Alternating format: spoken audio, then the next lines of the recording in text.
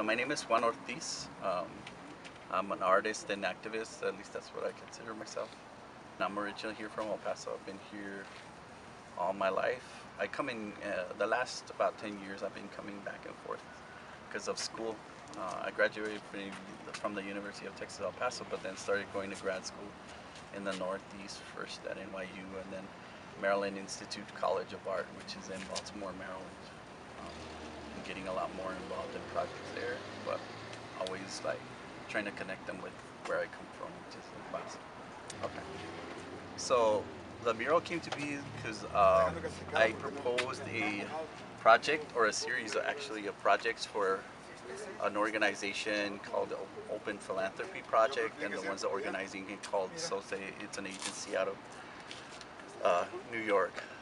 And basically what I was proposing was that mass incarceration and these other systems of like oppression are talked about in the way they affect other communities, specifically like the African American community, but not so much the border. And I think they have a real effect on the border. Everything from privatized prisons to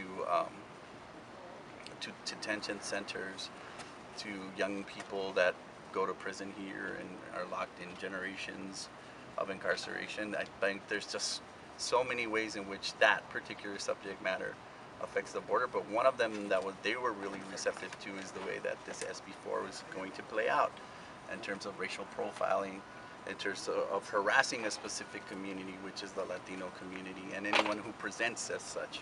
So it's open, it's an law that openly is going to discriminate against a specific group of people. And it's interesting, I think, because in Northeast, people understood that concept of you can come from a place that you know, but that the world tries to dictate what it's like. People in New York feel that because people add so much emotional, like, they have these preconceived notions of what New York is, and you can't get them out of it. That's their reality, and that's the one they want you to accept. Same with Baltimore. It's a bad place, you don't go. And like going there, it's being so fruitful and productive as an artist, as a student, as just somebody who's there. When I had been told for so long it's a place that was totally opposite of that. It was really shocking.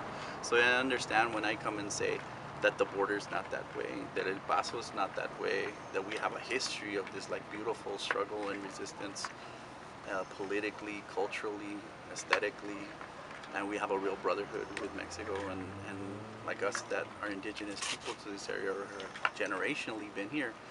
I think that drives home more the point. And also that we're part of that civil rights coalition and struggle that they recognize and they place us in. So by saying you're Chicano, and we come from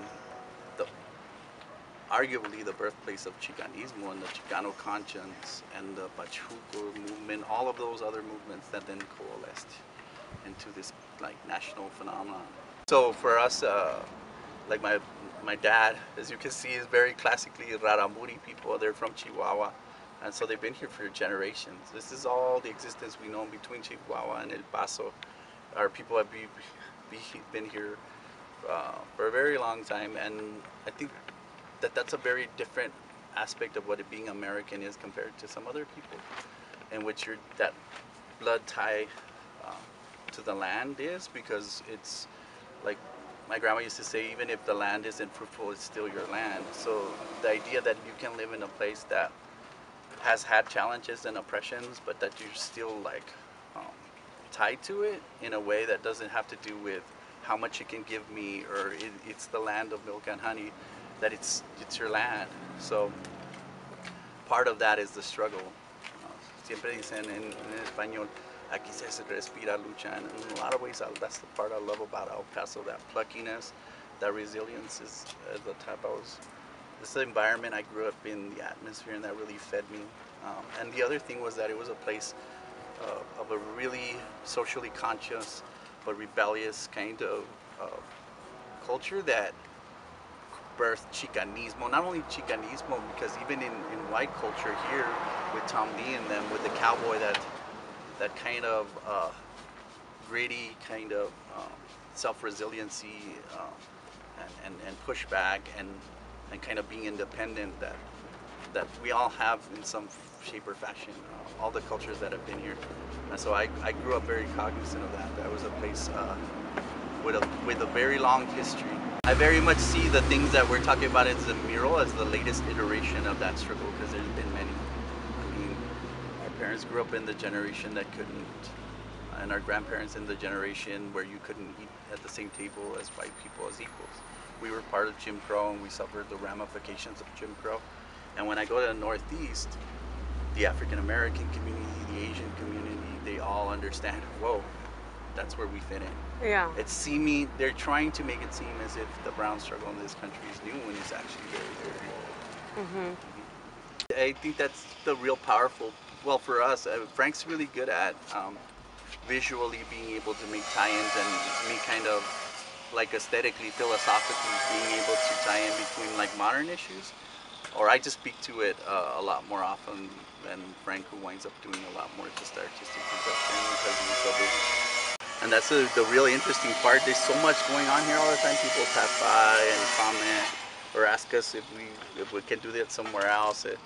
But that's where it's really cool. People will stop by and start helping. There was a little girl who started helping with this girl. That's awesome. And it was such a beautiful thing, because that's the whole point. So to talk about the statue, I think it came up from a very simple concept of mine, which I had done before. I had made a little green card for the Statue of Liberty, because her patina was green. I thought it was a real good interplay on the greenness of a passport, of a green card, what they call a green card, and then to remind people that she was an immigrant, that she had a birth, like a year she was created.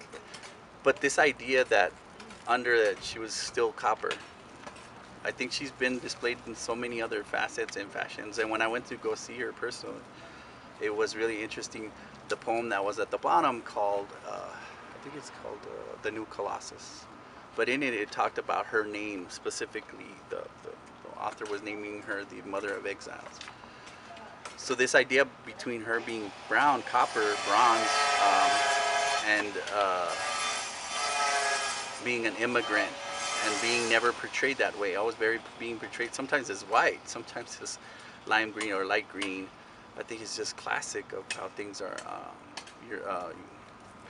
made Eurocentric or turned into like assimilated white culture, when in reality she's a very brown immigrant. So that idea, I love the idea of having a brown little girl kind of seeing herself reflected in this motherly figure, and seeing like the promise in it, and that tension between what's being promised and the reality. The reality is it's not been a very accepting place. The reality is it's taken a turn, it's a turn that historically has happened here in the United States, where America becomes xenophobic and starts becoming oppressive. And there's been cycles of that throughout its history. I think that that's important. And this moment, this particular place and time, to remind people of that. And then also that people wanted a memorial to people who died in the desert, or died getting here. So there's various ways in which people die. So one of them is the bestia. So we're making tracks that have this kind of interplay with the beams of luminous beams that you'll find around the Sacred Heart. And it's a cactus Sacred Heart in memory of the desert, with railroad spikes is kind of like the cross. The whole mural, I think, in a lot of ways, which was people's handmade kind of folk art, in which they asked, it was kind of an ask from their God to protect them or be thankful for something. So it has that kind of feel to it. Sir? Yes. Wow. And him with, and it's really weird because his kind of group, his inner circle there in New York, in the Northeast, because he went to Yale. I mean, he went to Yale with people that are now so much more acclaimed in the artistic world, when Frank just so much as powerful work, and he does it in community, he does it so humbly, and he does it so quietly, but he has all of that kind of knowledge and aesthetics that come from there. And we worked in black spaces. We have a lot of friends in the new black arts movement. It's really been a powerful thing for both of us to see that unfold, start working more with each other. I've had him in shows in Baltimore, So he basically designed a good part of this and helped me design the rest, and vice versa. We just both work cohesively very well together. And Edgar Reyes, who's from Baltimore, who was undocumented himself, who organizes in Baltimore, does a lot of things in the community. He's the same way. He's really seen Frank as a mentor, kind of me as well. And so we both really try to take him in our wing to bring him to the border to do more things, because he was very much raised in Virginia, and growing numbers of brown people in that part of the country are really curious about Chicanismo, the civil rights struggle, what our struggle is here, because they're relatively new to that struggle, so they're not as well versed. They've never been to the border other than the times they crossed and never wanted to come back. So it's been really interesting to have them come back, participate in what I'm doing. Tanya Garcia didn't do the mural piece, but had to do a lot with the documentation of it. Technically, I mean, I'm supposed to. The grant was given to me, but I told them very much I'm a community artist, and so everything my thesis was literally about using community organizing as a artistic praxis, which means practice and theory together. So, and then people always ask me how, and I was like, you want to know how you do that? Which sounds very academic, is you just stand here, and when people come and ask you what you're doing, tell them we're making art. Do you want to help? And while we're working, tell them, by the way, we have a community association meeting, or we're doing a greening project, or neighbor, meet neighbor. Did you know him? He lives right around the corner. And that's how you get people of different races, different socioeconomic backgrounds. They all live in the same space to start working collaboratively.